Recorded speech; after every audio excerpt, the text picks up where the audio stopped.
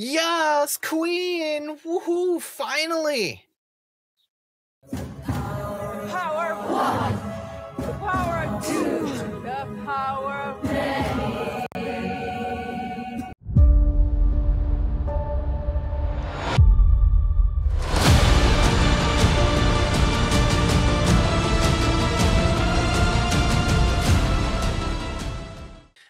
And we are back with episode 3 of The Acolyte. What a surprise. It's almost been an entire week, but only because 2 episodes came out last week. This week, oof, what a doozy, I have to tell you. Now, I will say right from the start, I will only watch this episode once and then click through it for this video. That being said, in my initial watch, I didn't hear any of the pronouns, but, you know, if I didn't catch it, it's because I didn't go back and continue watching it again. Now, what I usually always say is that in Disney Star Wars, it's always like a huge steaming pile of shit that you're going through to find that one piece of chocolate. That being said, this time, I didn't find the chocolate. No chocolate, people. No chocolate. Oh, wow! Wow! Stop it right there. I have to stop. No. This is... What? This is actual stock footage. Hold on. See, I knew it. I knew that I saw those trees before because I have used them before. In a video, in one of my first edited videos ever that I made fun of the Snow White, I used stock footage trees just like that. And it's for free. Disney, where is all the money going to that you got for this show? Every scene, I have to wonder, is everything just stock footage now? That looks like something you could probably find in a stock footage file for free. Holy. I don't even know what to say to that. I mean, come on. I mean, this is my level of editing. I could do better. Yeah, it's one of the twins. Don't know which one. I don't even really care. Wow. Oh, there's the other twin. I think the first one is the good twin. The second one is the bad twin or evil twin or whatever you want to call it. Krill, this character, she finds the twins and is visibly upset, like, get home, girls. Oh, look, it's Asian guy lurking. So they arrive back to their town and immediately after being scolded, they want sweets. And I guess whoever this is, which, I mean, it's Kirill or something like that. They call her Mother Kirill, which I thought it meant some kind of a title. There's no chocolate in this episode, people. None. Don't eat the cookies. Don't. Please, Mother Coral. After the Ascension ceremony. Let them have some spice creams. Mama! Defeat me now. No, look, I want to be perfectly honest here. I don't mind if there are lesbian or gay relationships in a show. It's just every single time, it's like just hitting you over the head again and again and again. So I guess for later, the Ascension ceremony, this ritual that they're going to undergo, they are learning about the Force. And apparently, whoever wrote this piece of garbage doesn't understand the Force. But I digress. I know there are going to be people out there who are going to be claiming, well, it's the way that this sect of witches, this coven of witches, interpret the Force, whatever. It's still wrong.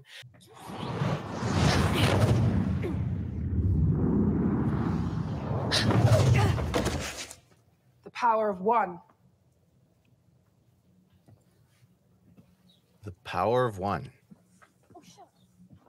Pay attention.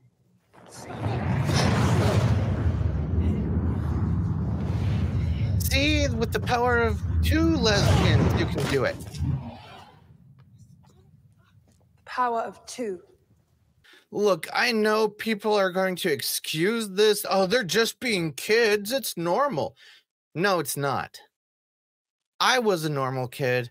I behaved myself in a setting such as this. I wouldn't be getting into fights with people while others are freaking watching me.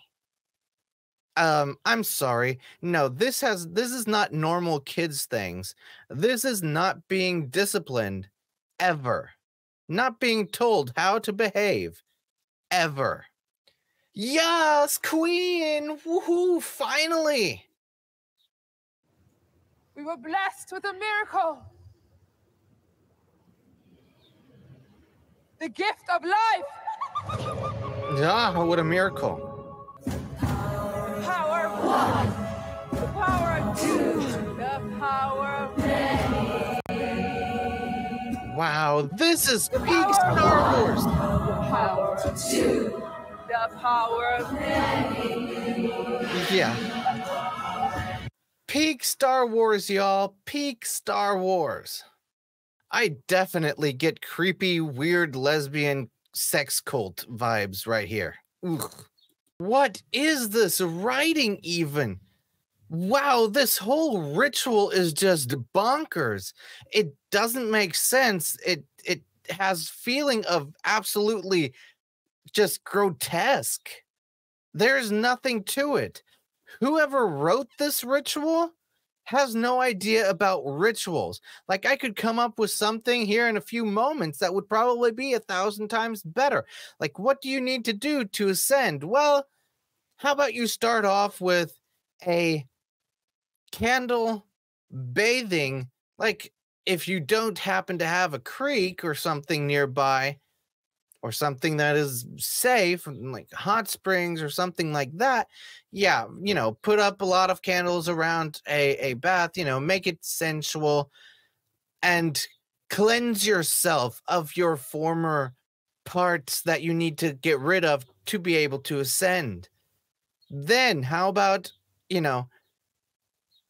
a certain kind of garb? I guess you could say, yeah, they have some kind of garb on. They both are wearing the same thing here right now, so I guess, okay, whatever. And then maybe, do like a night of prayers, where you reflect on everything you've learned. You reflect on everything that is supposed to come, the responsibility that you have. You reflect on these things. There's no reflection. There's, you have the power, you will ascend. Whoever wrote this shit. So the Jedi arrive unannounced. The lesbian sex cult, they stand up, and they hide the girls within their group. And the Jedi's arrive and like, hey, yeah, we didn't know this planet was inhabited. And like, so they get, they have a back and forth banter, whatever else. And they say, we have heard rumors that you are training children here, which is not allowed according to the Republic. And they say, we're not in the Republic. You have no authority here. And then, well, there's no children here either. Okay. And I guess the Wookiee goes, "Ugh." Yeah, I'm kind of upset with the Wookiee. You'll see it better later when it's daytime and you see the Wookiee. Holy frack. Yeah, I said frack. Anyway, I guess the girls, they come out from the group because Osha, the good twin, kind of wants to be a Jedi, surprisingly. And the Jedi are like, you know what? We're all civil here. Just bring the girls for testing to our ship, tomorrow, and it'll be fine. And then we get a next line that just really drives this home and makes this show So Star Wars. But before we get into that part, just take a look at this. And you're just going to hand your lightsaber over to some random kid that you just met. Trusting. But, you know, whatever. But that being said, those two look like they're probably around the same age that Anakin was when he was picked up by the Jedi. And you have to remember, the Jedi did not want to accept Anakin. He was too old, and he was the chosen one. According to the Jedi, he was the chosen one, and the Jedi did not want to train him because he was too old. He was too attached to his life. Well, guess what? They're too old, they're attached to each other, and their entire sex cult that they have right here. Why would the Jedi want to train these girls? Why are they trying to take them away from the home? It doesn't make any sense, but it is so Star Wars. So they have to talk in a We group. must let them test the girls. No. We don't have a choice. Osha wants to do it. Osha is a child. She is old enough to know what she wants. I did not bring the girls into this world so we could lose them to a bunch of deranged monks. It is not your decision. It is mine. And I've made it. I carried them. I created them. And what happens if the Jedi discover how you created them? Wow. Just wow, the messaging in this. She carried them. The Sabrak carried them. The YASSS queen was the one who created them. And then what happens if the Jedi find out how? So the Jedi are basically what the feminists would call old white men, while these two are modern and good and gracious, and they can do everything without a man because it is some kind of a weird lesbian sex cult creating children that are unnatural. But by the way, this sounds a lot like how Anakin was created by the Force. Are they real? Are the twins the chosen ones? Two chosen ones? The chosen two? What is this? But wait, hold on. This is so Star Wars. So she's telling Osha, who wants to be a Jedi, to lie to the Jedi. She doesn't know how she's going to be tested, but whatever she thinks in her heart, she should say the opposite to the Jedi. Interesting. She should fail the test. That is the advice of your mother. Lie. The Jedi are bad. The Jedi are good. This isn't about good or bad. This is about power. And who is allowed to It's use about power! it. Right now you want to be a Jedi. But as you grow, what you want, it changes, it shifts. Like the seasons. What? In winter we hunt with bunta. What was Summer that? with bows and arrows. Wait, hold on. I wrote this down. It isn't about good or bad. It's about power. First off, that. Second off, right now you want to be a Jedi. But as you grow, it changes.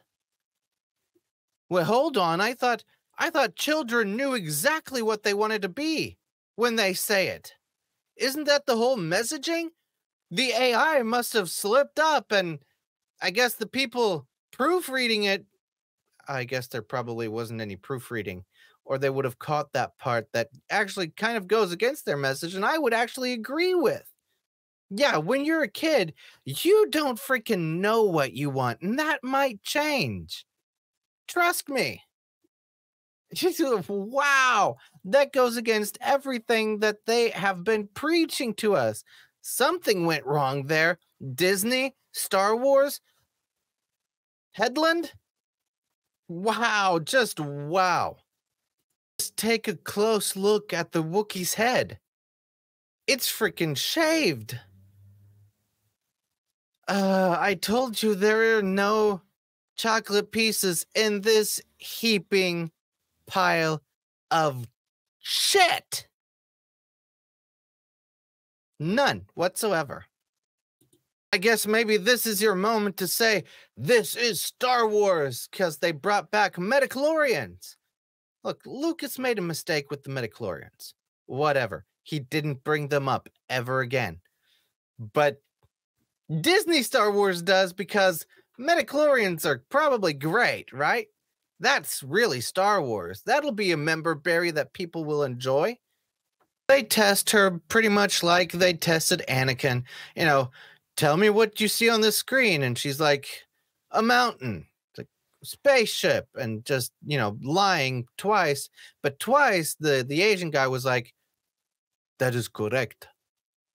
And then by the second time, she's like, no, wait, hold on. That's not what. Oh, I just show my hand that I'm lying about everything. Okay, I see. And then they have a talk with her. Did somebody tell you to lie? And just, you know, like, do you want to become a Jedi? Then, you know, you have to tell us the truth. Let's continue. And then I guess she aces the whole thing, and you know, because she wants to be a Jedi. She told the truth, what was in her heart. Ooh, but her sister is very, very upset about that one. So, of course, Mother Coral's mighty upset. The evil twin is like, how could you? How dare you? You mean bastard, and stuff like that, you know, and, you know, takes the one. All right, I'm going to take you away from here. I needed to have a talk with Osha alone.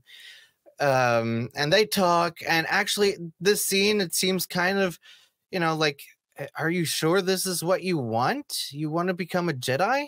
And she's like, yeah, I do. And just, you know, like, we won't see each other again. Like, yeah, I know, but it's really what I want to do. Like, okay, like, whatever. It sounded like, okay, well, your wish, you know, and they hug each other, and like, your wishes will definitely be considered, but I do have to talk to the council of lesbians to know if this is something that we're going to do or not. So you see the good twin packing her things, much like Anakin did, and you come across the little notebook that she was drawing in earlier, which for some reason she knew the symbol of the Jedi before the Jedi arrived. Just pointing that out. I guess I didn't talk about that earlier because I didn't think it was all that important. I still don't. And the evil twin is like, you can't go. I won't let you. And how are you going to stop me? And then I'm going to kill you. Then she takes away the drawing, walks out, closes the door, you know, locks it so she can't get out of the room. And she drops this little flaming lantern that was on the wall. For some reason, you can just pick it up and move it around, and it's a flame, open flame. Okay, whatever. And drops it. And immediately, like, the entire mountain starts going up in flames. It's like, really? From that one little lantern in a mountain made out of stone and metal? Wow, okay, sure. The whole mountain will start going up in flames. Everything will be destroyed within a few minutes. How convenient that there is an escape route in the room, which the evil twin, I guess, didn't remember that there was there. This was already within a few seconds of dropping the lantern. They are both up on a broken bridge that got broken because of the fire that happened just a few minutes ago, and now the evil twin is acting like, I didn't do this. I didn't start the fire. I didn't start the fire. Oh no, right. I know, no, I'm not gonna sing. Sorry about that. Don't tune out just yet. So I guess Asian Jedi guy didn't make it in time to save May from falling down from the bridge, but is there to rescue Osha, the good twin. How did he know to even arrive there, to get there and save her? I wonder about that. The YASSS queen is dead. See here? The entire mountain is burning. Yeah, so the good twin wants to go back and save the family, and apparently, she just completely blames the her sister for everything that happened. But if you take a very close look, and I know it's very hard to see here, it looks like the Padawan over there now has a scar where he didn't have one before. You remember in episode 2, you saw this guy, babyface, but an old man at the same time, and had a scar across his face. I wonder where that came from. But surprise, surprise, the evil twin lives and searches for Osha at her favorite spot, and she's not there. So she thinks she's dead. Right, so my afterthoughts on this episode, just wow, it is so Star Wars that it's not. I have no idea what this was. There is nothing in this episode that I would say is a piece of chocolate. I've dug through it. I went through it again for this video. I didn't see, well, hold on. There was that one line about you being a kid and don't know what you yet want. And that might change when you grow up. That line was probably a piece of chocolate. Unintentional chocolate, but it was there. But it also gets counterbalanced by I carried them and I created them line. Just wow. It's just messaging after messaging after messaging. And this whole entire episode was garbage. But, they're trying to set this up as some kind of a mystery. And I said that last episode. It's supposed to be, I guess, a mystery show where the mystery is already, like, everyone knows the mystery. Yeah, it's an evil twin, or it's a twin in general, not necessarily evil. The name of the evil twin drops the lantern. So you get the feeling like, yes, she started the fire. It's her fault. She killed her family. And yet, you see that Asian Jedi somehow knew to go back there and try to save the twins. You see all of the other lesbian cult members lying dead on the ground. And later on the ship, the Padawan has his scar on his face that he didn't have before. So the mystery is lifted. There is absolutely no mystery to this whatsoever. I don't know what this is. This is some shit writing, like, honestly. I'm already long past that point that I'm going to be getting upset. I'm laughing at this. This is bullcrap.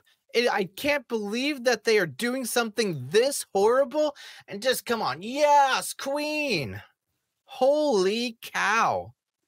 I feel bad for the people who have stuck with Star Wars this entire time. And I truly wish I could love Star Wars. Even today, the Disney Star Wars, I can't. The writing is so atrocious.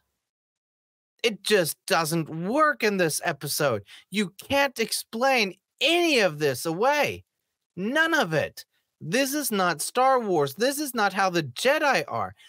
Why would they want these two twins? These twins, why would they want them? They're over the age to be trained. They have attachments. Of course, something like this would happen. But I guess they're chosen, huh? The chosen two instead of the chosen one, because I guess the Force created them or something. Force children. Without that one line in there, again, It would have just been a heaping pile of dung, of shit. I can't say it more often. It's just it's a fact. It was so bad. And if you haven't realized, I haven't given a score to any of the episodes. Because in every episode, I have tried hard to find something that I'm like, hey, I like that. First episode, Catwoman, Catgirl, whatever. I know, weird, crazy. No, don't judge me. And the second one, I like to see that the Wookiee Jedi was there. Like, yes, give me that Wookiee Jedi. In this episode, we got the Wookiee Jedi, and what was it? He fucking, what? I mean, I'm sorry for swearing. Pardon my French, but he just, a shaved head? What? I didn't care about the Wookiee at all. Like, come on. And the whole ritual and the lesbian sex cult thing, this is messaging so much.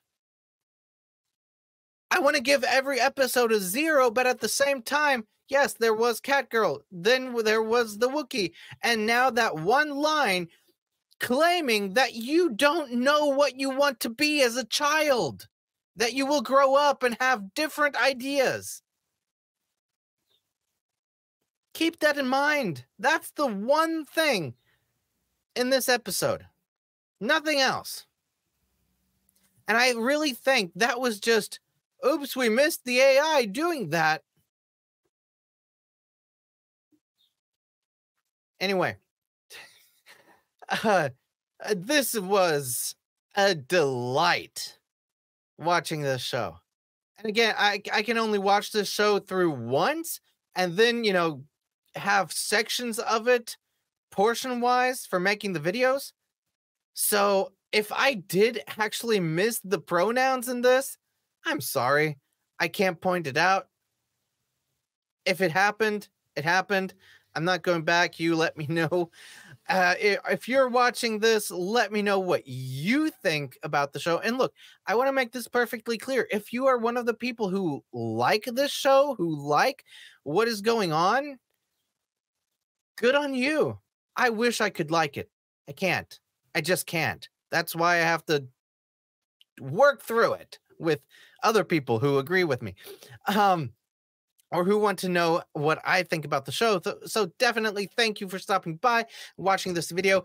If you enjoyed it, please hit that like button. If you didn't enjoy it, please thumbs down my video. Comment down below that you think I'm an idiot and that I don't know Star Wars, because I know there are going to be people like that. Do that. But thank you. Thank you, thank you, thank you. And if you do enjoy it, please subscribe. I'm trying to grow the channel. Until next time, take care.